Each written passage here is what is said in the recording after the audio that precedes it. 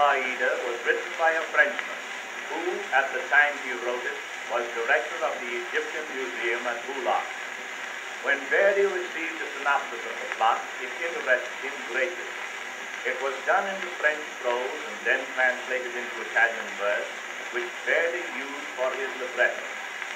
It was originally intended to produce the opera in the fall of 1870, but the costumes and scenery designed by French artists were held in Paris during the German siege. The opera was finally given on December the 24th, 1871 in Cairo, Egypt. Verdi already was famous throughout Europe, and this opera so far surpassed his other offerings that it made a tremendous sensation. The story of Aida is simple in construction and consistent and logical. Aida, daughter of the king of Ethiopia, is handmaiden to Humphrey, princess of Egypt. She is in love with Radames, an Egyptian soldier. At the beginning of the opera, Radames is appointed to lead an army against the Ethiopians, and after the campaign against them, he returns victorious, bringing many captives, among whom is Amonasro, Aida's father. Radames is placed to guard Amonasro, and, persuaded by Aida, agrees to allow him to escape. Amneris overhears the plot, and in spite of her love for Radames, she, in her jealousy, causes him to be arrested.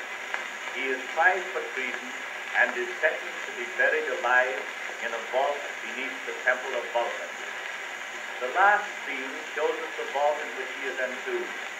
Aida has secretly entered the vault, and as the tomb is sealed, she dies with her lover. The scene given on the reverse side of this record by Marie Rappold, Giovanni Spinatello, and Grand Opera Chorus occurs at the very end of the opera and is one of its most impressive portions.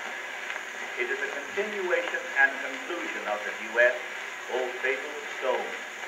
Above the tomb in the temple of Vulcan, priests and priestesses are chanting.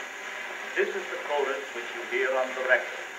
Below, in the semi-darkness, Radames and Aida have finished the first portion of their love duet, and as the pollution of the air in the tomb brings them the first symptoms of their coming death, their voices blend in the lovely, haunting Farewell, O Earth.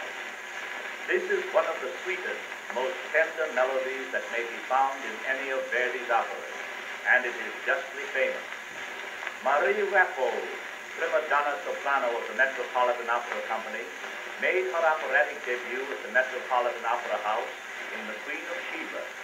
Her repertoire is large, her best-known roles being Elsa in Lohengrin, Elizabeth in Tannhäuser, Eva in The Meistersinger, and the forest bird in Siegfried, all of which she sings in German.